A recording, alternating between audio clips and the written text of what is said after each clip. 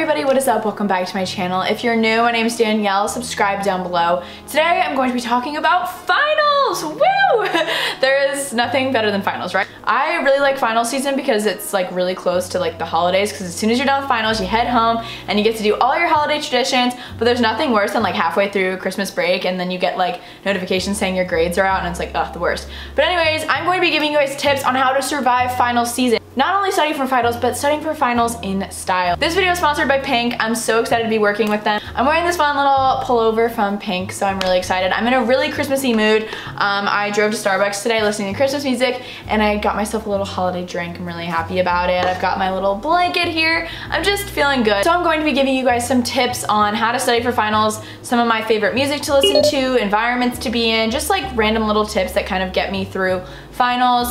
So yeah, final exams are never fun, but they're always really exciting because as soon as you're done, you get to go home, you get to be with all your friends, celebrate the holidays. So one way I like to kind of get myself excited for the holidays while studying for finals and while still feeling comfortable and studious is I like to wear cute loungewear and kind of surround myself with some holiday stuff that is comfortable and just gets me in the mood. So Pink just came out with the holiday collection. They have a ton of cute pajamas, loungewear, sweatpants, leggings, blankets. I think I saw like a coffee mug on there. They've got so many amazing things that you guys should totally put on your Christmas wish list or whatever you want.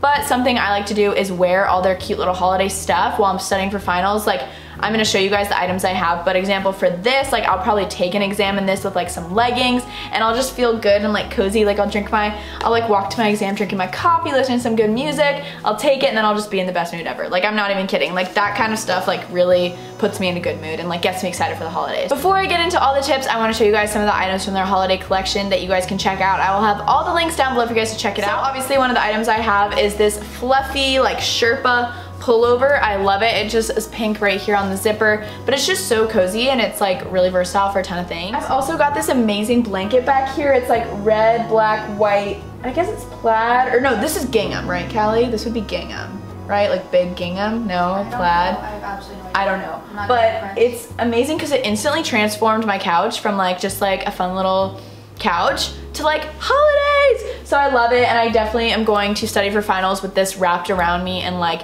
some tea. It's just a great vibe. I love the inside of the blanket too because it's like got that like fuzzy, like, oh, it's just so comfortable. So I love that. I can't stay away from yellow even during the holidays. I have this amazing big yellow sweatshirt. I got it in a size medium for reference, and then the inside of the hood is like this furry thing. I think that's what makes it like part of the holiday collection is, you know, it makes it a little bit more warm and cozy, and I just cannot wait. I'm really into hoodies right now. Like, I walked around the airport the other day with my hood on and I just kind of felt really cool. And then I also got leggings to match it. It's just these black leggings that are yellow down the side and they're just so dope. I think they would also just look really good with that sweatshirt. You know, just like a cool study outfit, you know, like gets you happy and excited for the day.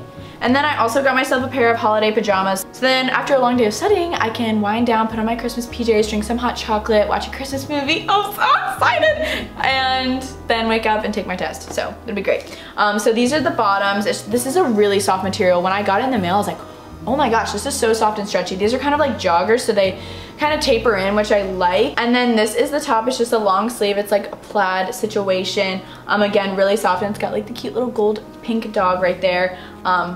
But yeah, I'm really excited about this PJ set. You gotta have yourself like a holiday PJ set. So yeah, I'll have all those items linked down below if you wanna pop them on your Christmas wish list or get some to study for finals in. Seriously, it's just one of my life hacks to like get yourself in a good mood, wear stuff that you feel good, comfortable in, and just excited, and just walking around college campus just feeling like a boss. Tip number one is to have a good study environment, and everyone studies differently and needs a different environment. So I think if you don't know what kind of environment you thrive in studying wise, you just need to test it out. So for me, it depends on what I'm studying, and it just depends on a certain few things, kind of just what I'm in the mood for that day. So, you know, if you study better alone, just like lock yourself alone. Seriously, like if I'm studying with friends, like I really don't study, I get distracted, or we'll start talking about something else, or I'm like comparing myself to them and then I just don't study and then I freak out. So unless it's like math, sometimes I like to study with people because then we can like help each other and like problem solve. But yeah, some nights I just want to lock myself in my office and just study and just have like a really quiet space.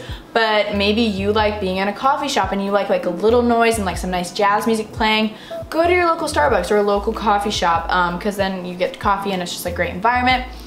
Some people like the library. Some of my really good friends from home, they like always send me Snapchats in the library. I can't do the library, it's too sad for me. It's too quiet, but you know, to each his own. But yeah, and on the sense of like environment, if you do decide to study at home, it's really important to like sit at your desk and not like be in bed or whatever, because that just kind of just cancels out everything and then you just fall asleep. I sometimes start to find myself falling asleep and I'm like, no, this is not good. So if you are studying at your desk, kind of clean out your desk. Make sure your desk isn't like full of papers and stuff, because that gets you like super unmotivated. I'm all for typing my notes. I love using my computer. I hate handwriting, but there's something about writing down my notes that just helps everything kind of ingrain in my head. Is that what you say? Ingrain in your brain? Engrave my brain. Ingrain my brain. I don't know, maybe that's not a word, but I like to type my notes, but there is something about for certain classes I use flare pens, if you guys know what those are. They're like markers, but they like don't smudge like on your hands, which I love. And they have so many fun different colors, so I'll write like the term and then I'll write the definition in a different color, or like for statistics, like I'll write the formula.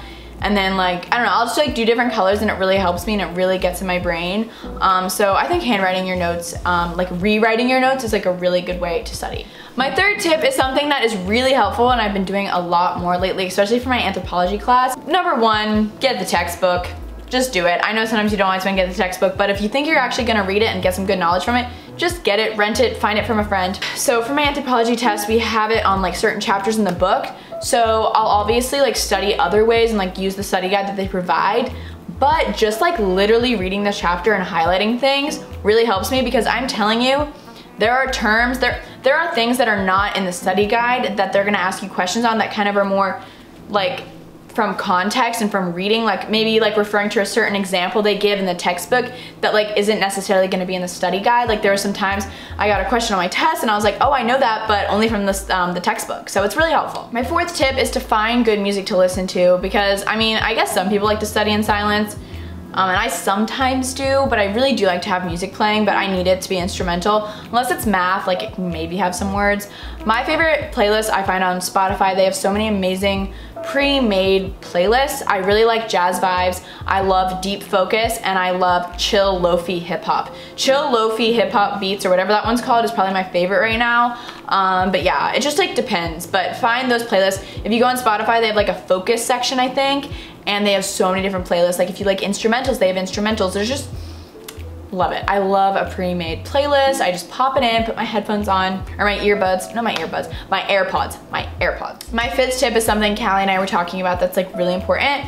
Don't just study the night before. You shouldn't be learning new terms the night before, and I have done that so many times and it just doesn't work out. So something I've been doing lately is, let's say I have a test on Thursday, it's usually when my tests are, start studying on like Sunday, Monday, and then slowly start doing stuff. You don't have to go crazy, but that way you're not studying for like hours on end, you're just doing a little bit every day. And another thing to do is study in the morning and then take a break like midday, like go work out, go do something with your friends, and then get back to it like after dinner and do some more. So you're not like sitting there all night just stressing out, because it's the worst feeling ever. You want to feel leisurely about it. You want to study in the morning so that at night you sit down and you're like, oh, I remember that. Like it really ingrains in the brain.